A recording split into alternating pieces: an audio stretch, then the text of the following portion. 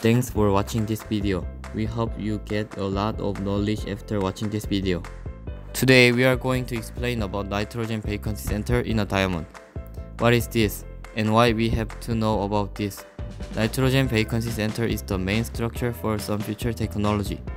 For example, nitrogen vacancy center is the most basic structure for quantum computers and used for ultrafine magnetic field detector. Look at this graph. This graph is about total publication mentioning nitrogen vacancy and diamond by year. We can see the rapid rise of this content in recent years. In the next few years, this structure will actually be used around us.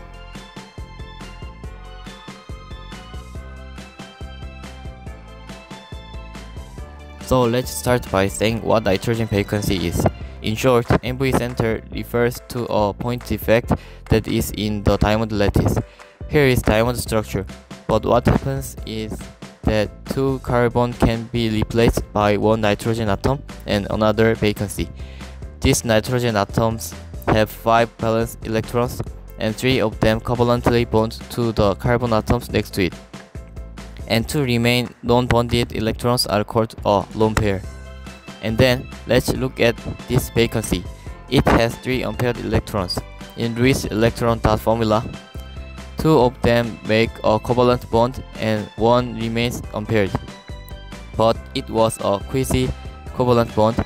Then these 3 atoms seems like to have resonance structures and combine them. In this state, each creates an axis that connects N and vacancy. Originally, diamonds have a square symmetry, but when the MV center is formed, part of the symmetry of the square is broken and the rotational and reflective symmetry of the MV axis remains. Similarly to the symmetry of the equilateral triangle in group theory, it's called CV3. Because of this CV3, we can know that it will have 3 energy states.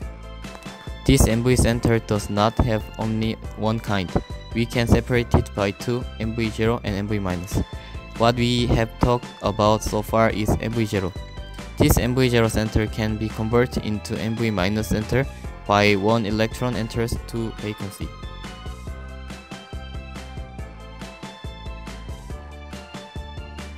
Now we are going to talk about how to product MV center in detail. Here is a diamond structure. First, single nitrogen substitutes with the carbon by irradiation using high energy particles such as protons, gamma photons, ions. Vacancy is also substituted by irradiation in different regions. However, vacancy can't move at room temperature, so that analyzing with 700 degrees Celsius is required to move. If mobile vacancy meets the nitrogen atom, nitrogen traps the vacancy. Now let's talk about energy level of MV center. To understand this, we have to know electron spin. Spin is not just rotation of electron, it is own angular momentum that quantum has. If electron spin is counterclockwise, value would be +½ and if electron spin is clockwise, value would be -½ Because MV center has 2 unpaired electrons, spin combination has 4 states: up, up, down, down, and down, up. In first 2 cases, 2 electron spin directions are paired, so the spin jet components are each 1 and -1. In the last cases, 2 electron spin directions are antipaired, so the spin jet components are 0. However, there is the problem in the antipaired cases. 2 electrons are independent, so according to the Heisenberg uncertainty principle, we cannot distinguish which electron has the +½ or -½ spin quantum number. Therefore, we just think in terms of the combination of the probability of 2 electrons. In detail, we change the antipaired cases to like this. Let's visualize the total spin of each cases. In the parallel spin cases, we can draw like this, and total angular momentum is not zero. In the anti-parallel spin cases, there are different two states which the total angular momentum is zero and is not zero. We call the case that has total angular momentum is zero the singlet state, and we call the last cases the triplet states. Using this information, let's look up the energy level of the MV center.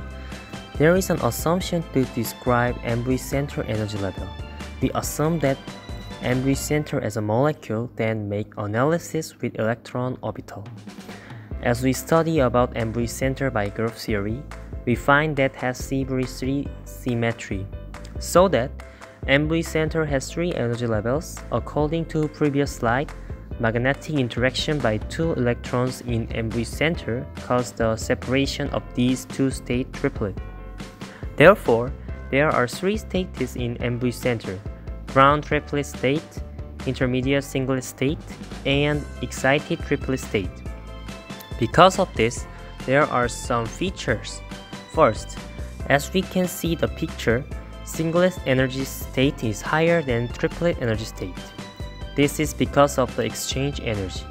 Same direction of electron spin has lower energy than opposite direction of the electron spin. Second, also the state of ms equal plus minus 1 is more energy level than the rest of the state with antipair ms equals 0, because the two spins are paired. Third, we can also see here that the energy of ms equal plus minus 1 are the same because of the orbital degeneracy. Fourth, how about this gap? On excited state, distance between electrons would be larger, so their interaction energy is more smaller than grounded state. There are two different transitions, non-radiative and radiative transition. At MV center, the example of non-radiative transition is transition between triplet E state to singlet A state and singlet A state to triplet A state. These transitions are also called the intersystem crossing. These transitions are forbidden transition because by the Pauli's exclusion principle, the same spin electrons cannot be occupied the same quantum state. However, it takes the short time in macroscopic world while the almost eternal time in microscopic world, so it could be happened. And also, the example of radiative transition is transition that excited triplet state to ground triplet state. Then what is mean of radiative and non-radiative? Radiative is optical transition, a transition in which energy is released in the form of light by the emission of photon that does not change the total spin. However, non-radiative is not optical transition. It is transition in which a photon is released. Photon does not release energy in the form of light, but it releases energy in the form of heat or sound.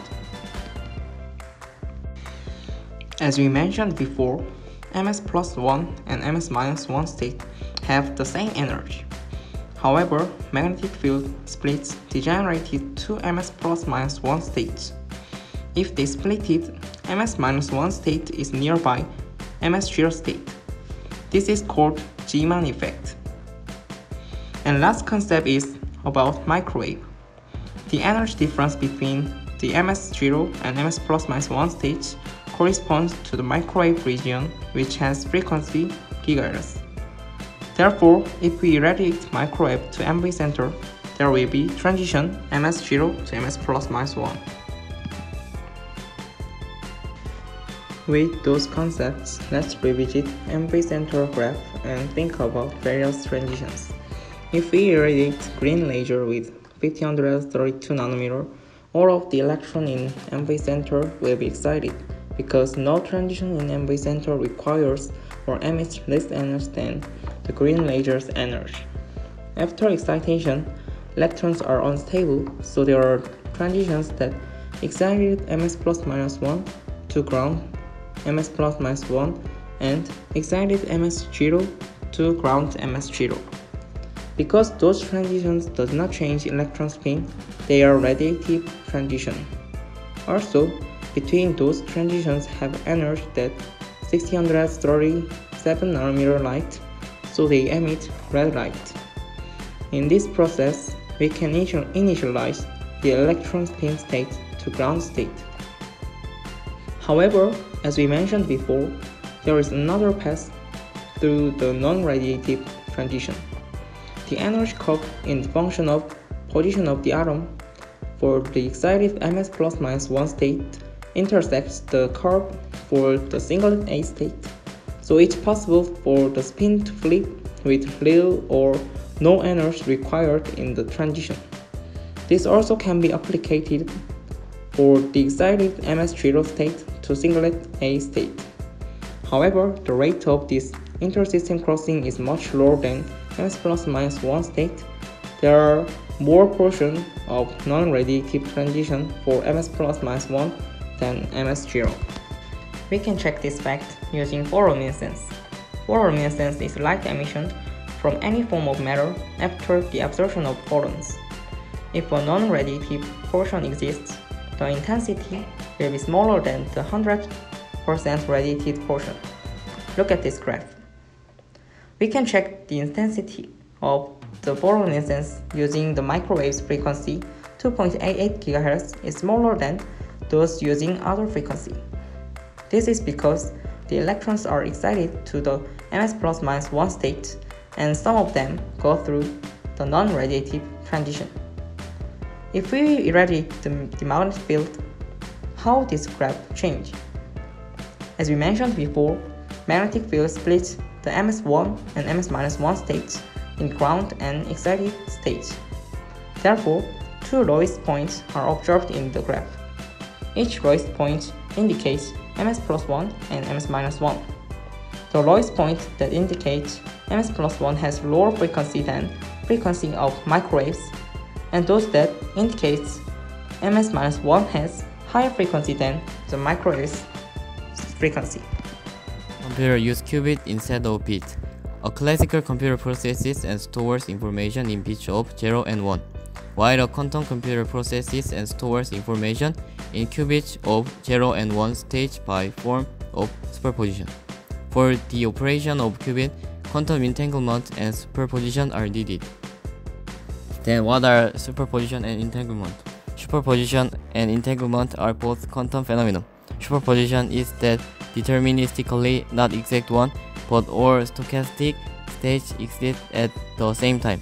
Entanglement is a series of correlations that can exist between subsystems. In quantum world, quantum superposition is broken by measuring process. To solve this problem, quantum computers use quantum controller. MV centers are used for maintaining qubit stability in the controller. The quantum controller do not going through measuring process. The controller just receives the input value of the superposition, derivates the result value through the principle of probability, and outputs the result value in the form of the superposition. Exposure to a strong magnetic field causes the electron spin around the MV center to form up and down stage superposition. MV center technology can stay in superposition stage for 1000 times longer than other technologies.